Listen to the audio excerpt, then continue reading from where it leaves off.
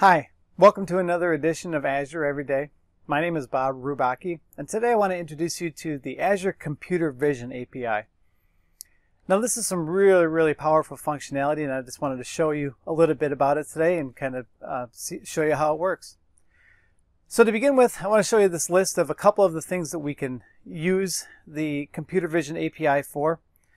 So one of the things we can do is just analyzing an image. So if we provide an image to the API, it can provide a description of that image to us. It can also list out objects that it sees in an image. So if it sees people, or if it sees cars or buildings, or if it's inside or outside, it can tell us a lot about that. And then, like I said, with people, it can recognize whether there are faces in an image, perhaps the gender of the faces, and it'll actually do an attempt at determining the age of people in a picture. It can also be used for OCR, or optical character recognition, and in simple terms that's reading text from an image, so we can use it to do that. It also has a library of about 200,000 celebrity images and 9,000 landmarks, so we can use the Computer Vision API to identify whether a person, a famous person, or a landmark is included in a picture. And then, kind of similar to the OCR, we can use it to analyze and read handwritten text. So it's a little bit different API. The idea is kind of similar though, but it will read handwritten text and convert that into character strings that we can use. So I wanted to show you a little bit about what this looks like. You can actually go out to the Azure Computer Vision site. You can do a search for it and find it and try this yourself. And so I've got a couple examples here of some things that I did that I wanted to show you. So this is a picture of Wrigley Field in Chicago. And so I uploaded this to the piece of the API that analyzes text. And sure enough, I can see on this image here that it can read the text on this picture.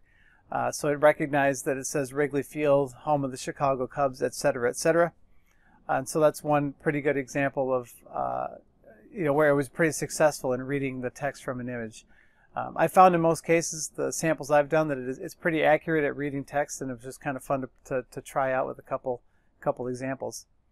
Again, I did this from their website, so you can see there the way that I did this was I navigated to this photo. I had it saved on my laptop, and I just browsed to the file location and sent it up to the API, and it rendered my result here.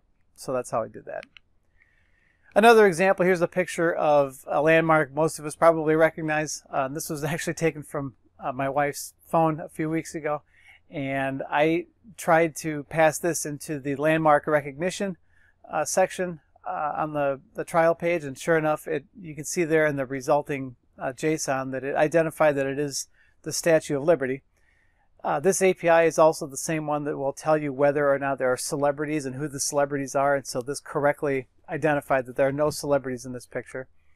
And the other nice thing about this one is it tells you a % of confidence. How confident is the API that it made a correct match, and that's indicated here as well. One more example I did here was uploading a picture of a famous person, and the API correctly determined that this was Jackie Robinson with a very high % of confidence, and it also correctly understood that there were no landmarks in this image as well. So those are just a couple fun examples of how we can use the Computer Vision API. Now I did all of these through the website, just kind of playing around with the tooling that's available there. But the website also provides sample code snippets for how you can actually call this API from your application. So that's a handy reference. And another really powerful application of this API is with, and pardon the pun, but Power Apps. So with a Power App, you can use the phone operation on your camera and take a picture and use a Power App to call that API and to describe that image. And so that's another interesting application of that. And our very own Brian Knight has a video on how you can do this on his series of creating Power Apps, so you can check that out if you want to take a look at that. I hope you found this introduction to the Azure Computer Vision API helpful. If you have any questions about this or any of the other Azure products, please reach out. Let us know. Thank you.